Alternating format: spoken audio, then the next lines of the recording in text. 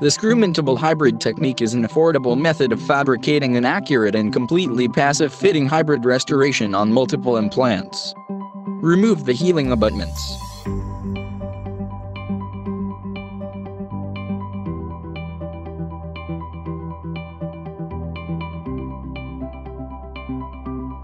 Insert multi-unit abutments with a hex driver.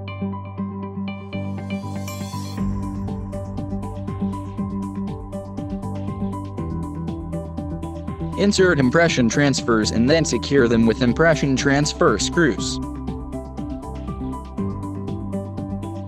Take an open tray impression of the arch.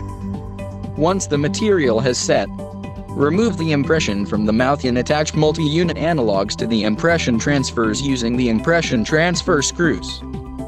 Flip the impression and place analog multi-unit abutments into the impression transfers. Place soft tissue cast material around the analog platforms in the impression and then pour the rest of the impression in stone. Use wax and denture teeth to create an ideal setup on the cast. Create a putty matrix of the tooth positions to aid in fabrication of the cast bar. Remove the tooth setup from the cast and begin fabrication of the bar.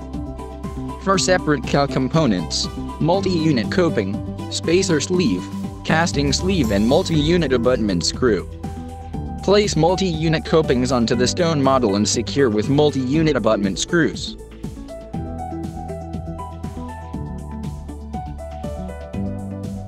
Place the spacer sleeves over the copings. Next, place the casting sleeves over the spacer sleeves.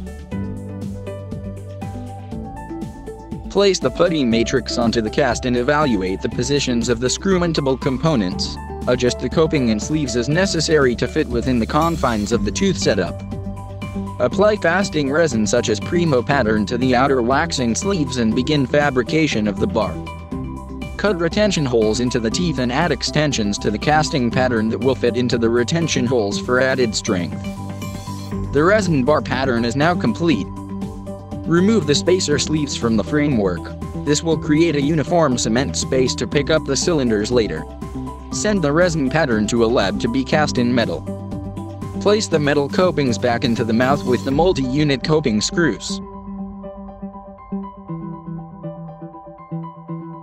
Verify the passive fit of the bar and mouth. There should be a uniform cement space between the frame and the coping. Remove the metal bar and apply resin cement to the copings.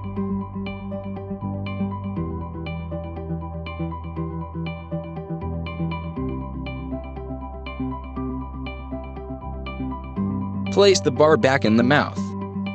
Once the cement has dried, remove the metal bar unit from the mouth.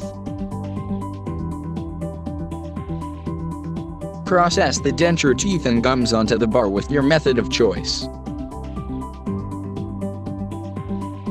Place the completed Screwmentable hybrid bridge in the mouth and torque the multi-unit coping screws to 15 Newton centimeters.